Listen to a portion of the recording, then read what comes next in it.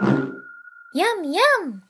Floyd here with a quick introduction to Puppet Warp in Illustrator, which lets you twist and distort parts of your artwork by moving and rotating pins. To use, start by selecting the object you'd like to transform, and then activate the Puppet Warp tool. Pins will be automatically created, but you can easily add additional pins by left-clicking the area you'd like to pin. You can remove pins by selecting them and pressing delete. Click and drag on a pin to transform the object. Unselected pins will hold the nearby areas in place. To twist the artwork, move the cursor close to a pin, and when a dotted circle appears, drag to rotate. Use this powerful tool to organically transform your shapes in Illustrator. Oh, look at the time.